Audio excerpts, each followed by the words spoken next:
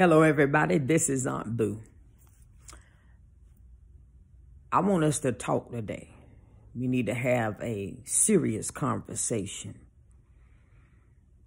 about marriage, divorce, and the children. Listen, marriage is honorable in the sight of God. When a man takes a woman to be his wife, then they become one. It don't mean that all of a sudden she doesn't have a mind. All of a sudden everything he like, she like. No. They become one flesh. They become partners. They become a unit, moving as one, a fortified front against the enemy.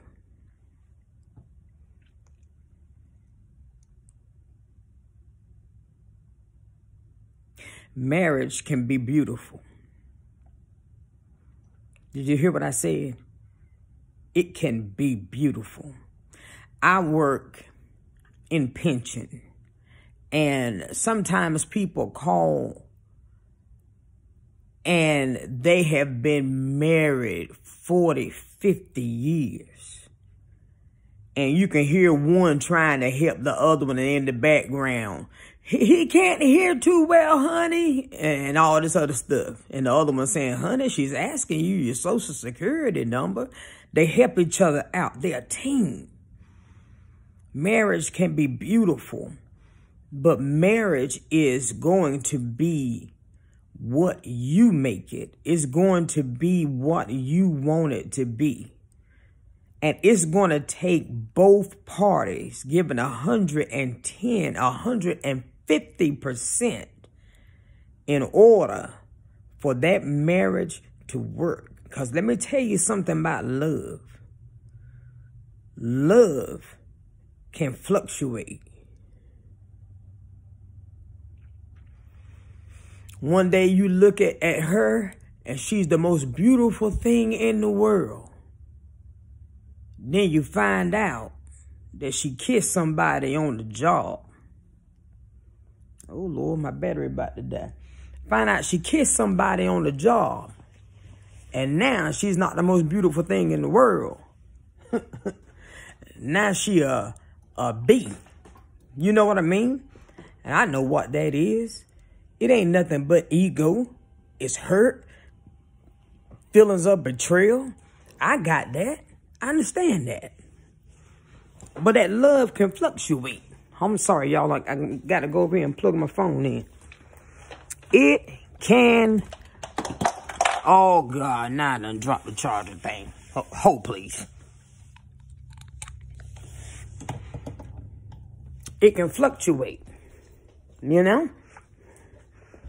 You love him to life. Picking up his drawers. Even the ones where he done got caught out there and ain't quite white too good. That up wipe. He done missed it. Hold, please. I'm sorry, y'all. Johnny. Right. At first, you like, oh my. You sit there and you take your hands and put on some gloves and you scrub the skid marks out. Keep it moving. Why? Because you love that man. But then you find out that you could have more if he wasn't gambling. Then all of a sudden that love shift. You saw that? You saw that? It shift.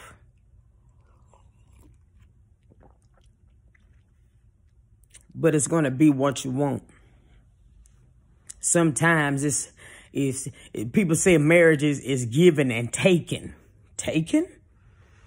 I think that a successful marriage is giving and sharing, not giving and taking, you know. Unless you're talking about you take a lot. I take a lot. I had to put up with a lot. Take in that aspect, okay.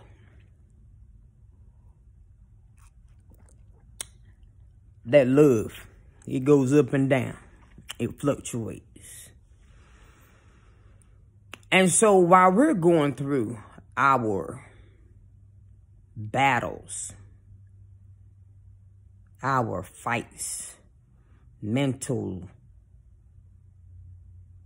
emotional battles. All the kids know is this: I love my mama. I love my daddy. I don't want them to fight. That's all the kids know. They don't know that there was the gambling problem behind the scenes. I hope they don't anyway. The drug problem. They don't know that daddy wearing that turtleneck and it's 80 degrees outside because he got big, deep scratches on his neck, bite marks that didn't come from a night of passion. It came from a night of self-defense. They don't understand why mama all of a sudden started wearing makeup. They don't get that. They don't see the bills or the tag hanging on the door saying, yeah, your lights have been disconnected. They don't see that. They just see a tag hanging on the door. Your gas is off. Pay this amount and call us back. They don't see all that. They're not there for the lies that's told. Yeah, I paid the daycare bill.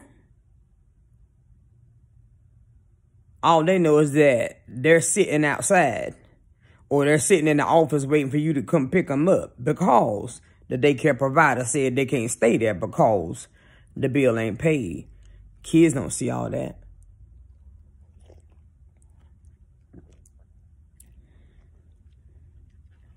All kids know is I love my mama and I love my daddy.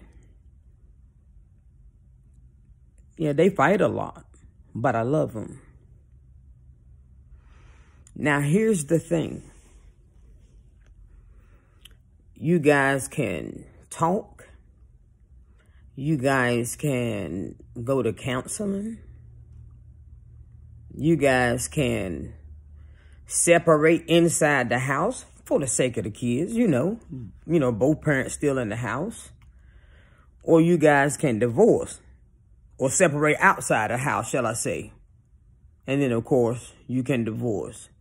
That separation outside of the house might be a good idea, but you need to understand, everybody got to pay their own bills.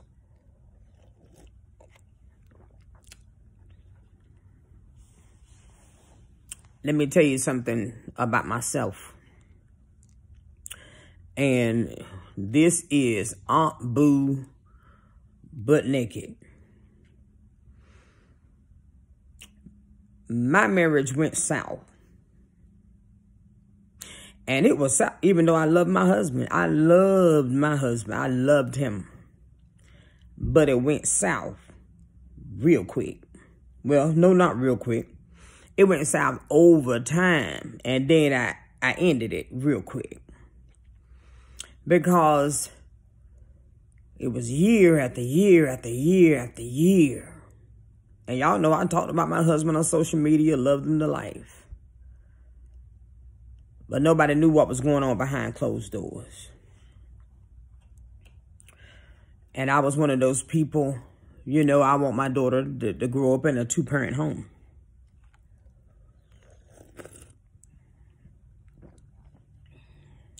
And so I fought.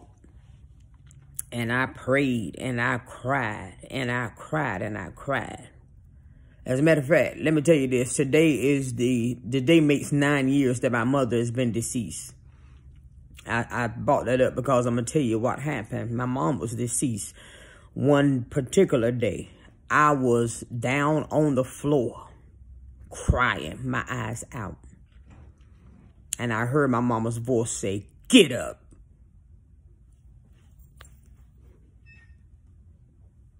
She said, "I ain't never raised you to run behind no man like that. Get up." I got up and I dried my eyes and I made a decision.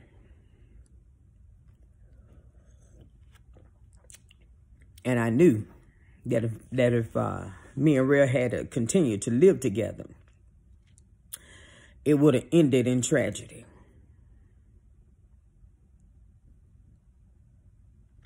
Did you hear what I said? And when I say tragedy, I mean 6 feet underground, grass growing on top, headstone tragedy. So I had to make a decision. Remain in this marriage and have it look good to the outside world. Have it look like it's working to the outside world. Or do I save my child from this toxic environment?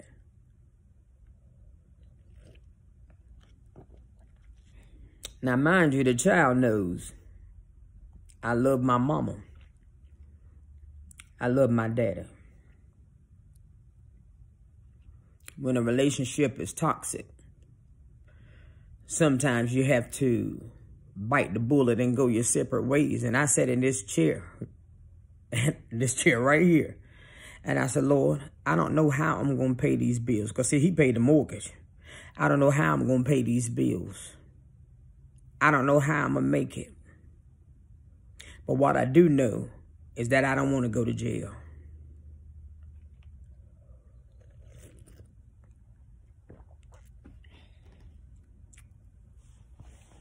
Oh, I would have came out on top. Believe me when I say. So I had to make a conscious decision to stay free and to save my child, not knowing what was coming. All the child knows is I love my mama. I love my daddy. And so you shield them the best you can.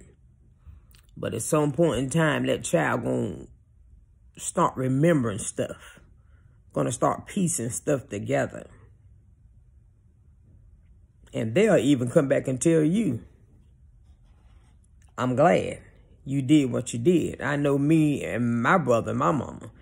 Me and my brother just kept telling my mama, leave him. Mama, won't you leave him? She never did.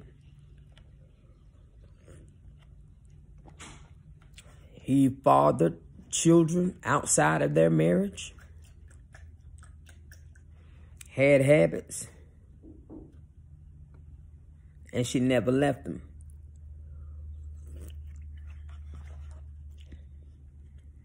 I ain't my mama.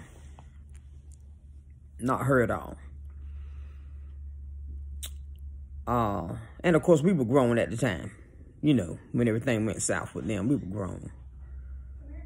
But my daughter is now 15, and I had to make a conscious decision to save my child.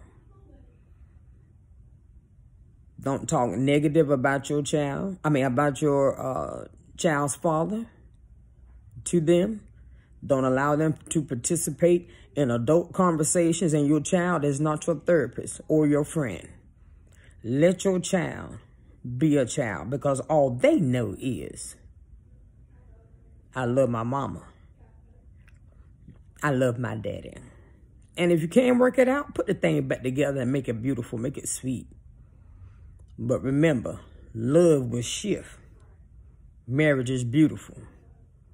And all the children know, if it don't work out, is I love them both. So you love your child, whether you are the one the child is with or whether you left from where the child is living. Love your child with everything you got, because that's all they know, is they love you both. Adults be adults. Let your kids be kids. I love you. God bless you. This is Aunt Boo in a serious moment. Have a wonderful day.